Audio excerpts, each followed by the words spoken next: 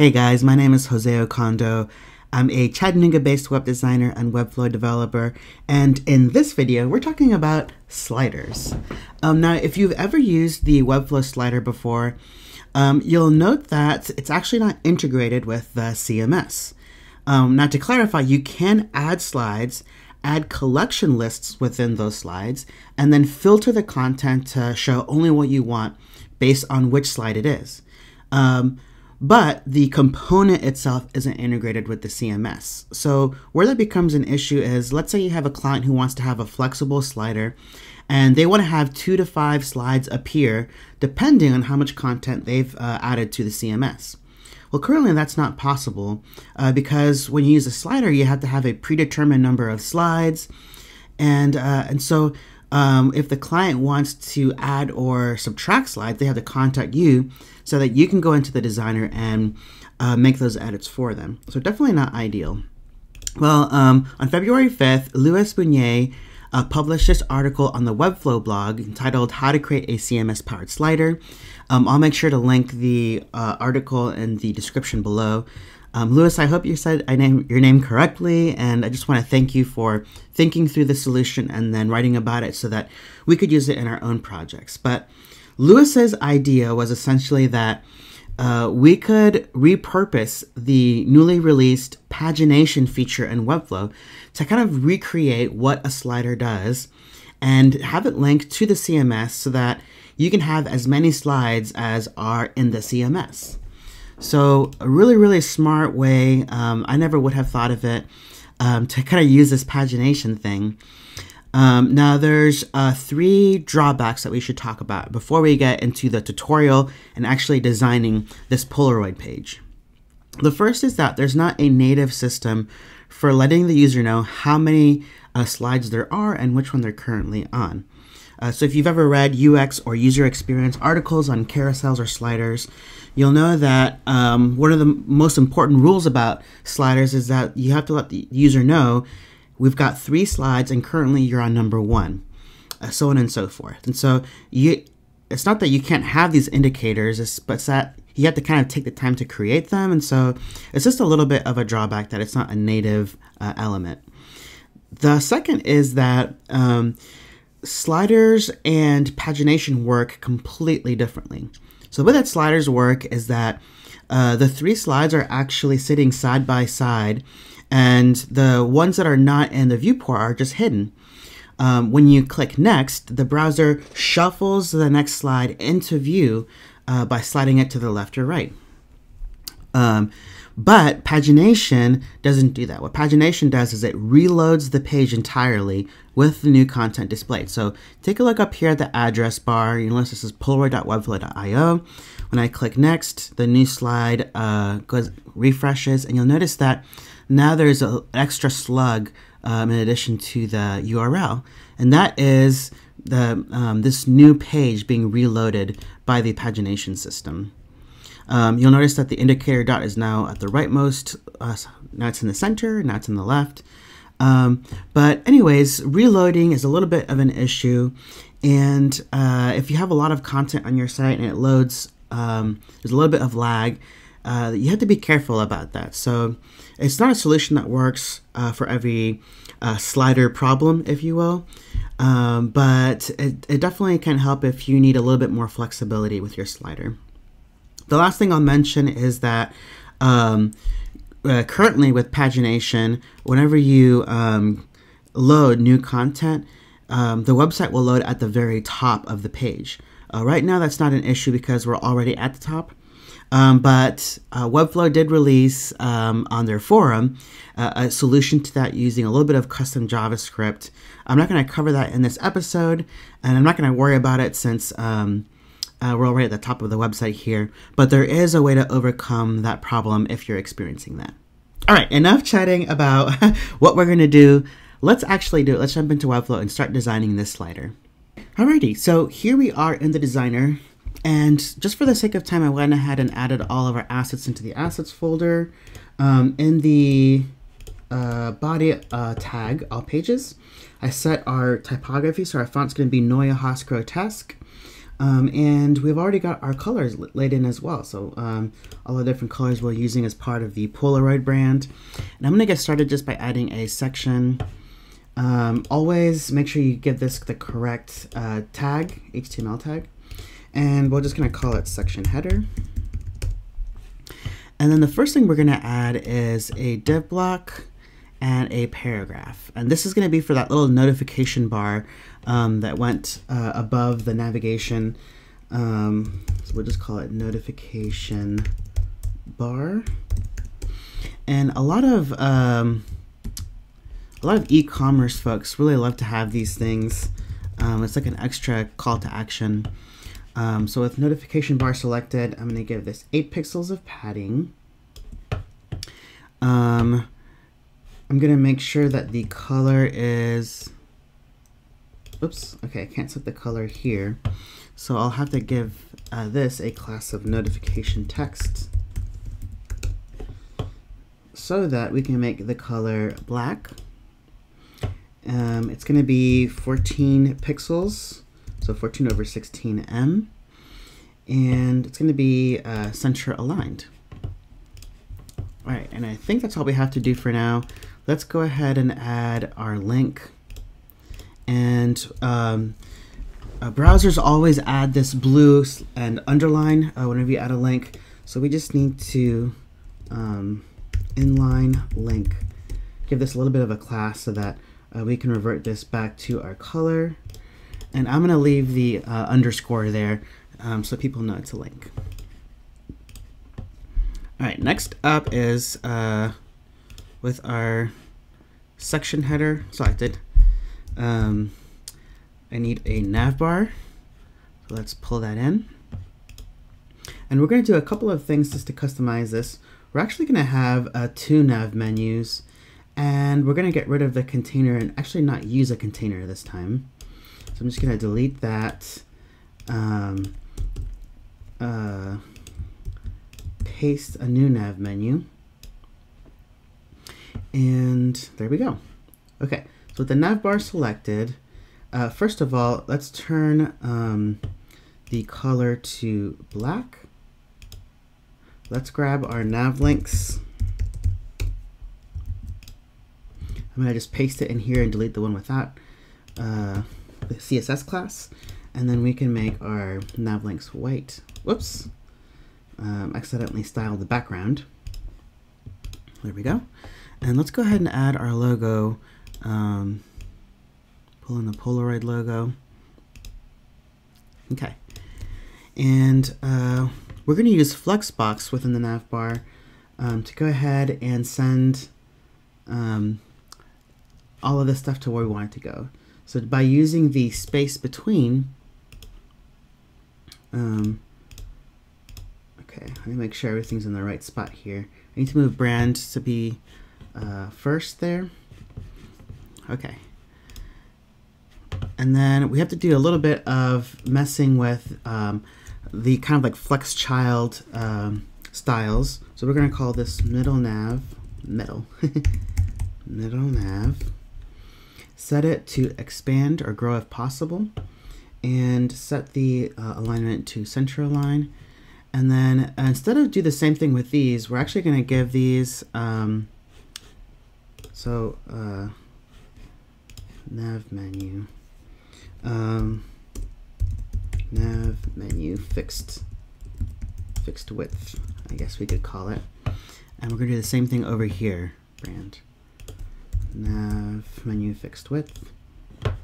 And then I think just from messing around with this before, basically I'm looking to over here in the right hand corner of the logo just to see kind of like where 140 is like almost exactly, so I'll just do 150.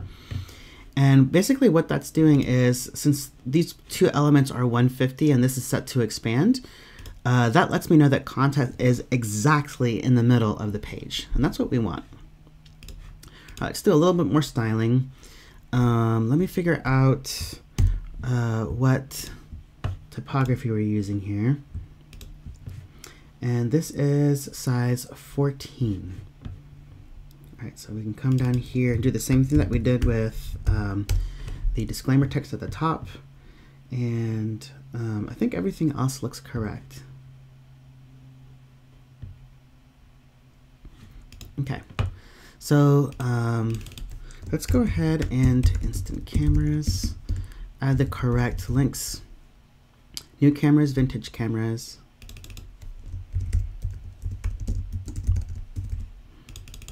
Instant film, I think it was. And, oh, instant film was on the left-hand side, and accessories, okay. Okay, so I could move this over here to the left, and there we are. Okay, with this one, I'm gonna add a link block and delete contact. And here's where we can add all of our icons.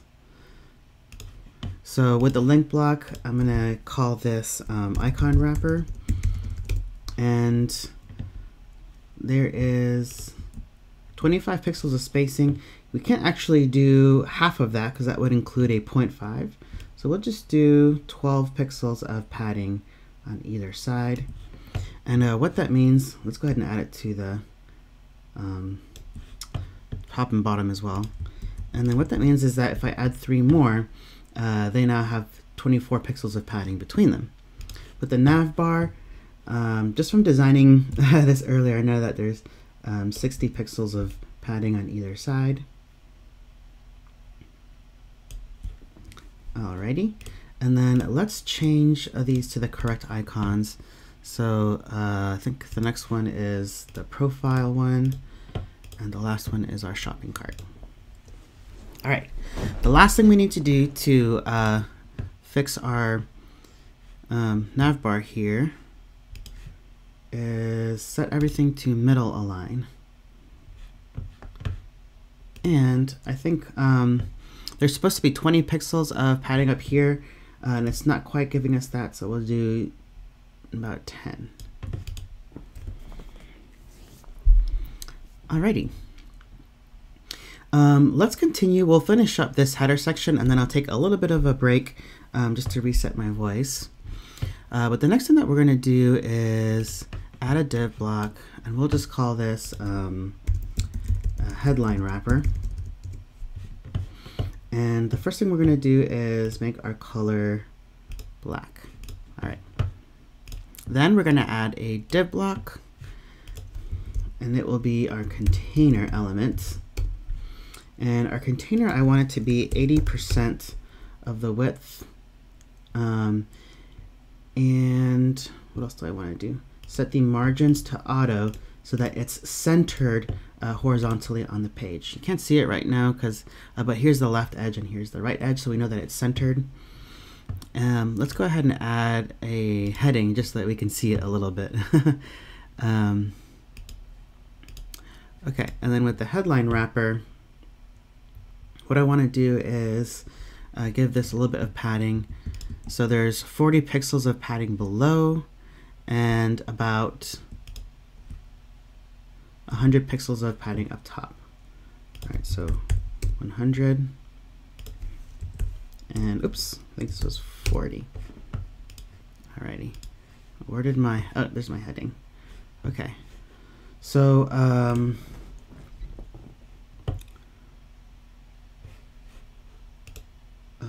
H1. So with the headline wrapper selected, I'll change the typography color to white, and that way we can see our heading. And then we just gotta copy this. And then the way we get that yellow is we add a what's called a span, and then we can create a class called yellow text and use our oops, I did the background again. I'm still getting used to the new style panel. Okay. And then we're going to add a piece of text above it. Copy this. Actually, you know what? I remember I ended up switching my mind and I gave this a H2 heading. And I like that a little better than what I had in my design. Okay. So, all right. So we pretty much finished the header, and so now that all that's left is the the slider, because this picture will actually be part of the slider. But that is going to take up the majority of the rest of the tutorial. So let me take a quick break and I'll be back in just a second.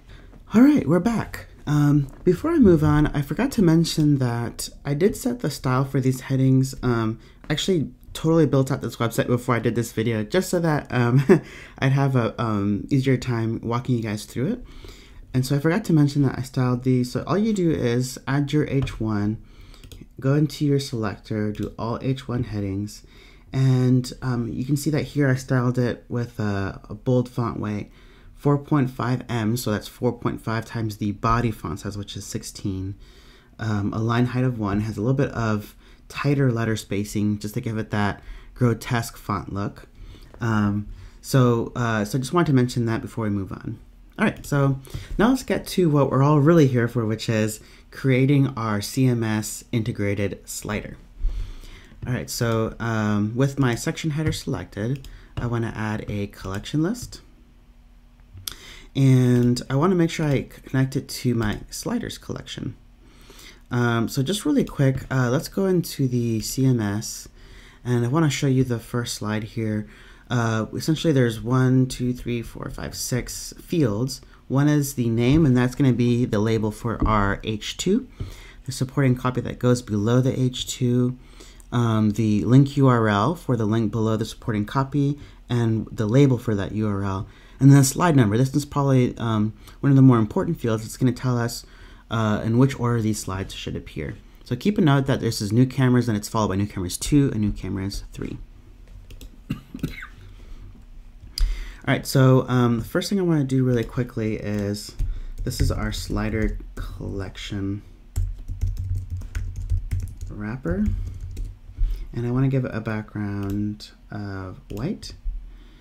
And the way that we get our pagination is, if we go, if we're in any of these items here in the collection and go to the item settings, we can click on paginate items and make sure that only one item per page is selected. All right, perfect.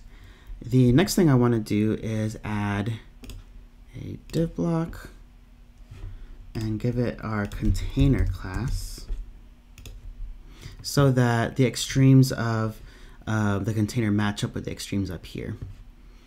All right, and then next, I want to give this a slider container combo class so that I can make it a flex box. And then I'm going to add 2 flex children. So slider flex child. Copy and paste that inside of the container, and then make sure these are set to expand. And we now have our 2-column grid that we need. All right. The next thing I want to do is, let's go ahead and add some of our content. So we're going to need a div block for our slider indicators. We're going to need a heading, which is going to be in H2.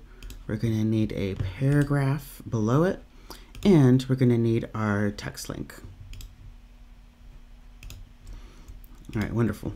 So with the H2, I can click on this little gear and say get text from. And remember, we're using name as kind of like the label for that. Paragraph, I'm going to get text from supporting copy. And now we've got that. And then this is our link. So we're going to get the URL from sliders and the label, link label. So obviously I did some work in putting the information into the CMS, but it wasn't that fast. Like, that was so incredibly fast. I've got most of my stuff laid out so far. All right, let's go ahead and style our link. I'm going to call this text link. I know that there is 20 pixels of margin above it, and so I have to set this to inline block to be able to give this a little bit of styling. And I know that it is black, so I'll set that to black, take off the underscore. It's going to be bold, just a little bit of letter spacing since the boldness kind of makes it a little tough to read. And then we're going to give it a bottom border of 2, and we're going to give it a padding of 5 just to help move that bar down a little bit. We're also going to give it a hover state so that on hover, that bottom bar is going to turn to our yellow. And we want to make sure that we add a transition with a border color is what we're looking for, so that when we roll over it, it's got that nice transition. Let's do the same thing for up here. Oh, I guess we did that already. Okay. Next thing I want to do is give this some padding. So by clicking on this, I know that it's got 80 pixels of padding below. So let's do that here. And there is approximately, this is going to be absolutely positioned. So I actually need to figure out what the spacing is to the dots. 228, let's just round up to, or round down to 225. All right, we're gonna call this slider indicator wrapper, and then add a slider dot. We're gonna make it 8 by 8, and let's give it a background color of our gray. All right, now if I click off of here, you'll notice that it's actually a square. Let's give this a little bit of margin bottom. And the reason for that is if I go down to radius and I use 50%, that'll give me a perfect circle. Now that only works if it's a perfectly square element. Otherwise, you just get a weird oval. Okay, so let me copy and paste that 3 times. Whoops, and the reason they're stacking is because they're set to block, and they actually need to be inline blocks so that they stack next to each other. Oh, I'm on the wrapper.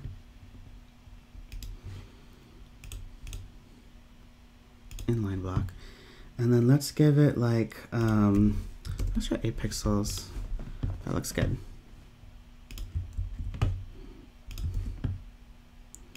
All right, and then let's get an active dot going. Active dot. And the active dot will be a background of yellow. Alrighty. So let's copy that twice, and then let's move these over. Oh geez. It's probably going to be easier in the layers list here.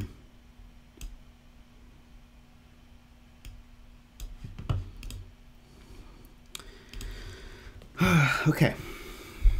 And then this part's going to be a little bit tedious, but we're going to use conditional visibility to activate these dots.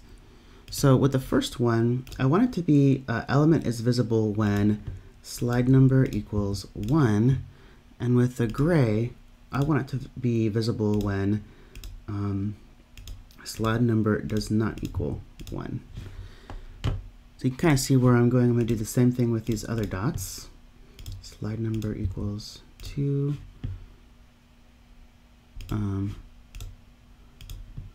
Slide number does not equal 2. And then the last 2 here. Slide number equals 3. And slide number does not equal 3. So now I've got 3 dots. So if I just preview this and hit next on here, you'll notice that it is going back and forth. All right, the next thing I want to do is actually order these correctly. So I'm going to hit sort order, slide number, smallest to largest. And now if I go to 1 of 3, you'll notice that the first yellow dot there is indicated. All right, whew, we're close. Let's work on our pagination button here. We'll call this pagination wrapper. And the first thing I'm going to do actually is I need to get the slider collection wrapper and set its positioning to relative so that I can absolutely position the pagination wrapper to it.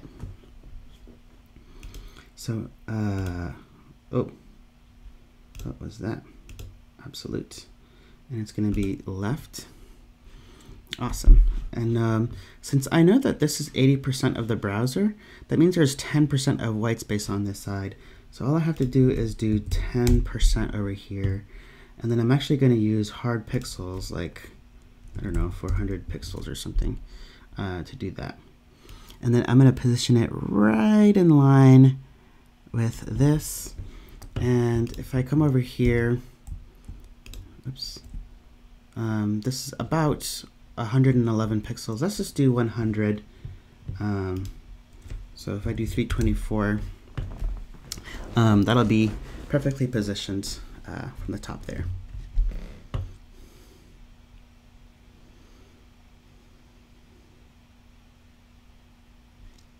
Okay. Actually, you know what? I wonder if I set this to auto and this to like 30. It's better to position it like that, I think. Yeah, let's do that. Because if this paragraph goes down to one line, it would mess up the positioning of this.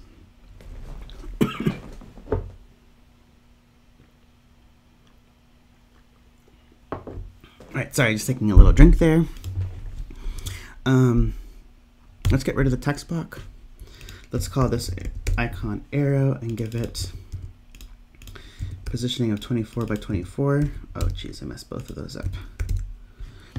And then let's get the next button and we'll call it pagination button. And I just know these sizes from having done the design earlier, but it's 52 by 52. And then we're going to use flex to align everything in the middle. And then I think the arrow has a little bit of margin we need to get rid of. All right, great. Then with the pagination button, we're going to get rid of that bottom border. Or I guess it has border all the way around it. The background is actually white, and then it has a box shadow of 180 degrees. And what that means is that the light source is coming from up here, shining exactly straight vertically down. A distance of 7, a blur of 14, and just a 12% transparent black. And then I think we have a little bit of margin that I don't want here, but I do want a 15 here. All right, and then let's take off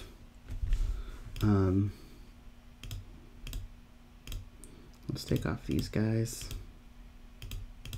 because I don't want it to mess with our padding in any way. And then it should have a corner radius of 8. All right, great. And then if I go to preview mode, go to next, I can go ahead and style this one as well.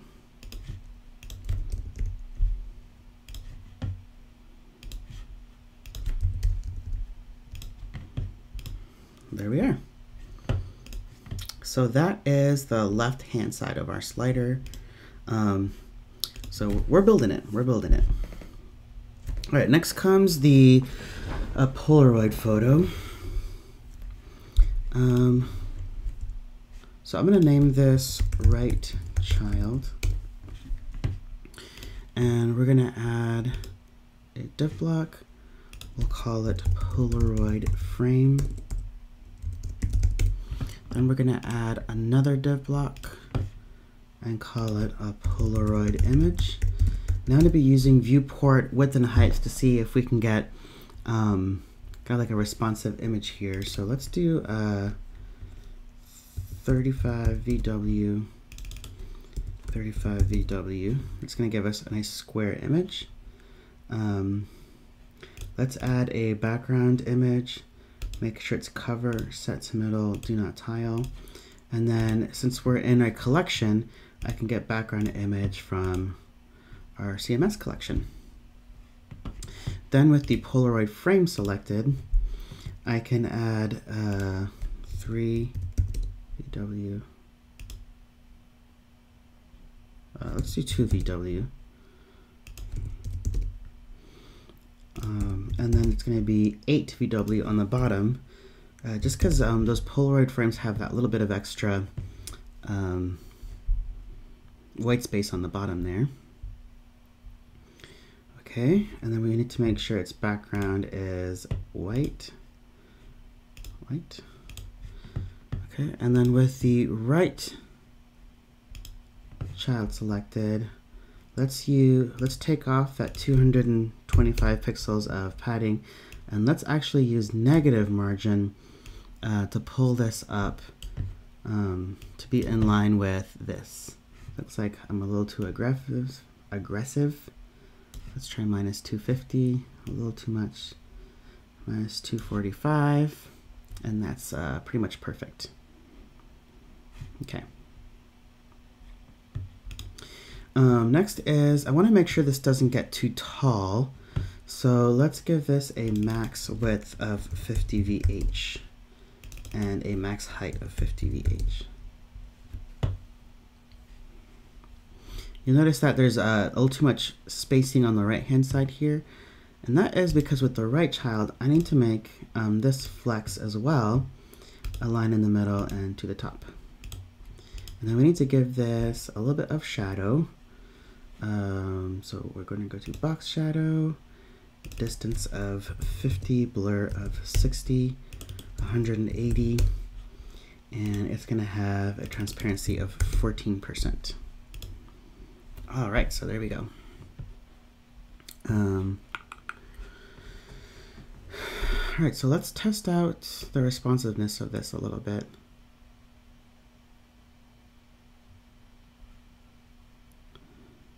Okay, not too bad.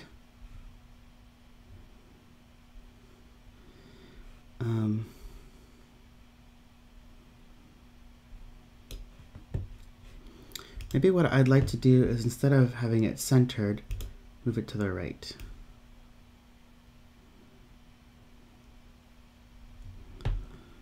Okay. Looking good. The next thing we need to work on is our rainbow bars up here. So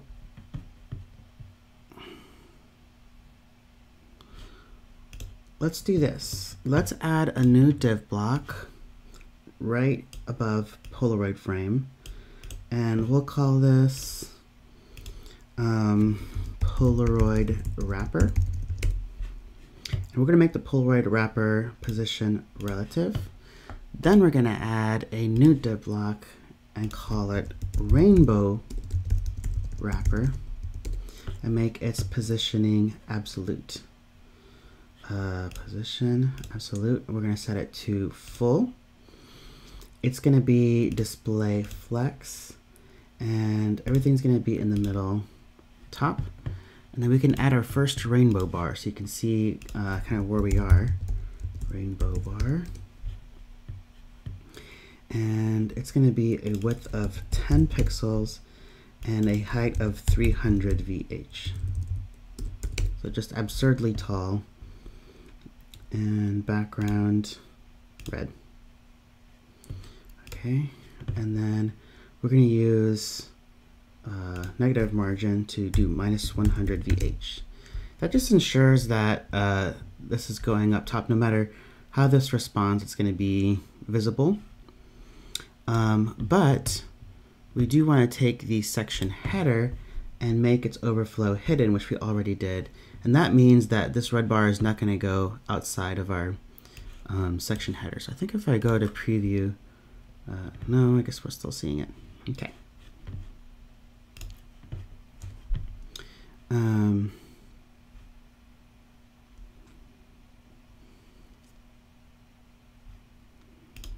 So with the Polaroid frame, I need to give it a Z index so that we can get it to display above relative above the rainbow bar. So there we go. And then I just want to make sure everything else is looking good. Okay. Let's copy and paste this to, whoops. Did I do that right? 1, 2, 3, 4, 5. I think it's 5. Okay. And then the next one is orange. This part's a little bit tedious in terms of just changing these colors.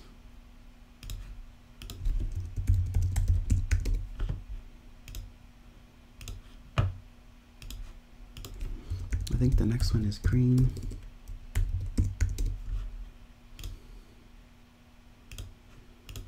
And then the last one is blue.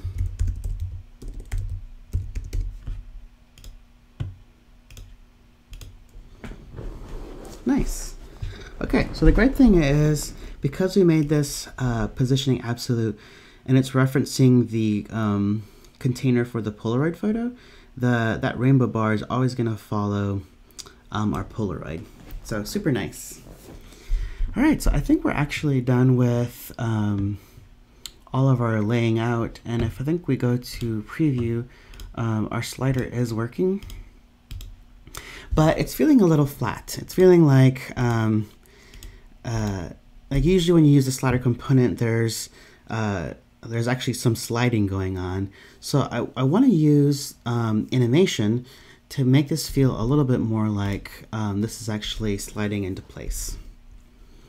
The other key thing to know is that since, what am I trying to say?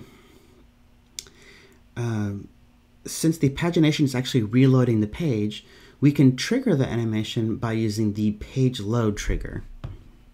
All right, so let's do this. Let's go to animation, and I already did these, so let me redo these again. And we're gonna go to page trigger, page load, start an animation.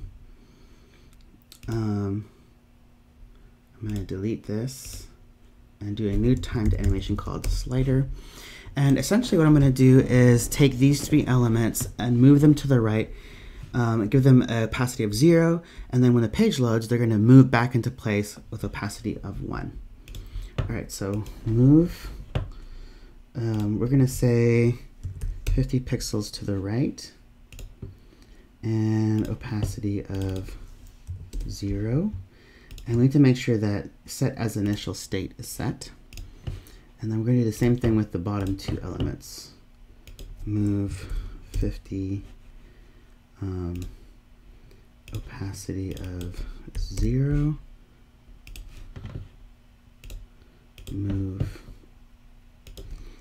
50, opacity of 0. All right, next we're going to start moving these in. So move, X is going to be 0 because it's moving back to its original state. And it's going to go back to 100% opacity. And let's go ahead and give these a ease so that they look okay. So if I just kind of preview that, it's kind of sliding into place. All right, then I need to take the text link and do the same thing, but this is going to take 0.75 seconds instead of 0.5.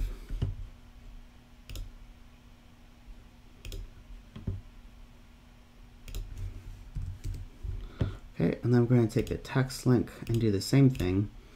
Go back to 0, but this one's going to take 1 second. And opacity 1, and then if I grab them all, I can just go ahead and set the easing to ease.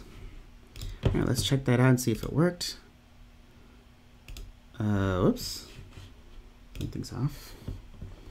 Apparently I grabbed text link twice by accident. Okay.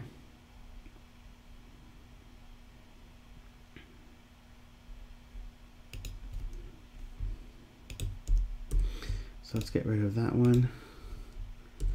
And it needs to be paragraph. This one is 0.75.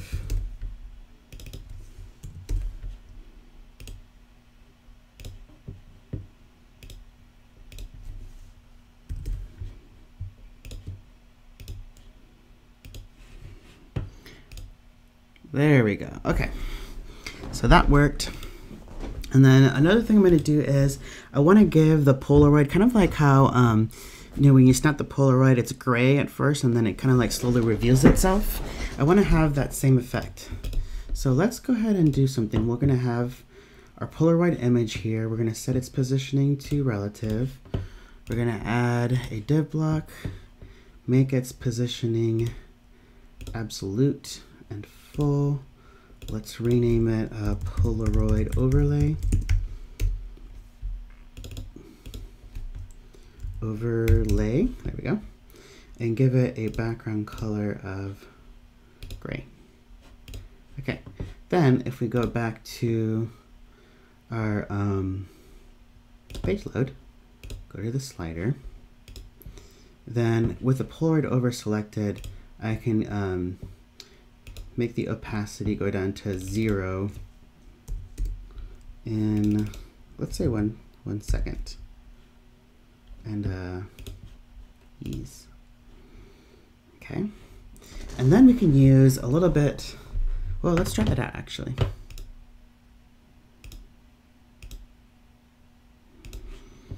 Okay, let's give it a little bit of a delay. So let's do 0.5 linear, and let's give it a 0.5 delay. Just so you see the black for a little bit before it comes in. The delay was a little bit too much. 0.75 seconds. Okay, yeah, I like that better. And then with the Polaroid image, we can give this like a little bit of a blur filter. So it has a blur of 3 pixels, and then down here, filter, blur is 0.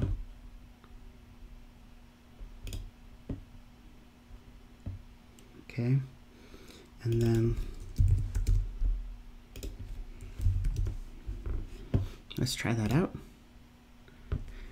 Yeah, it just kind of like comes into focus a little bit. Okay.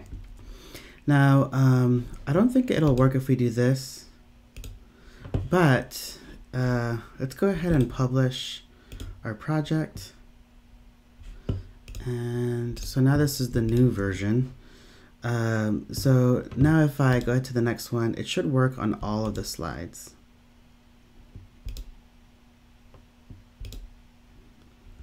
Okay. The last thing I want to do is just to give the card a little bit more dynamism. Is that a word, dynamism? I don't know. Let's go ahead and give the Polaroid frame a little bit of a mouse over effect.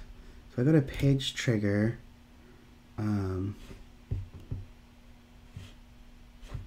Actually, I want to have section header selected. Mouse move and viewport, play mouse animation. I'm going to delete that. And we're going to call it a Polaroid card animation. Then if I select the Polaroid frame, basically what it's doing is it's looking where the mouse is. So I guess I have to set some of these settings first. So we're going to use rotate, and it's looking at the mouse where it is in the, let me go to live preview, and if you look where this little green tag is that green? You can see as I move to the left that it's moving from 0 to 100. So with the rotate, I want it to rotate a little bit to the left, but that's way too much. You have to be really subtle about this. So just like -3 and maybe like 1 degree on the right hand side, and then essentially the same thing here. So rotate, I want it to rotate up a little bit, so this needs to be -3 and this needs to be 3 degrees. Stop. I can't get rid of that little space, I don't know why.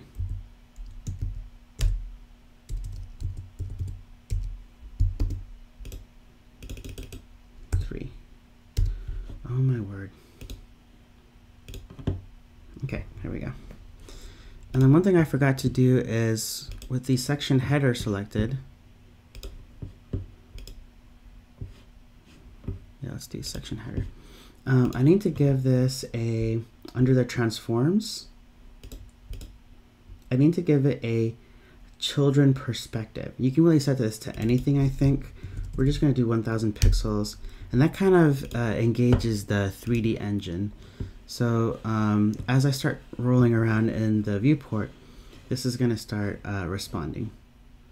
I think I have the y-axis backwards. So let me fix that.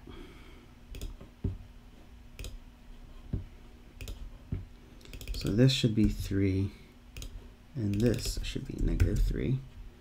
Let's do 2. I feel like the 3 was a little bit much.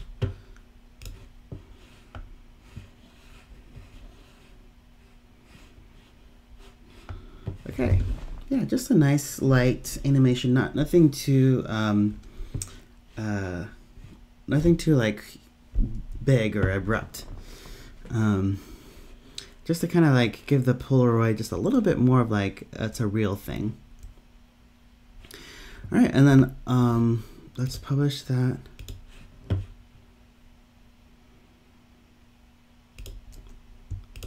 And if I hit refresh, unless I am mistaken, we're done. So if I click on right, we're advancing to the next slide. Our Polaroid is having a little bit of a 3D transform. I go to the next one, another 3D transform. So it's doing exactly what it needs to be doing. We're seeing the indicator dots. So that is a really fun, quick way to create a CMS integrated slider.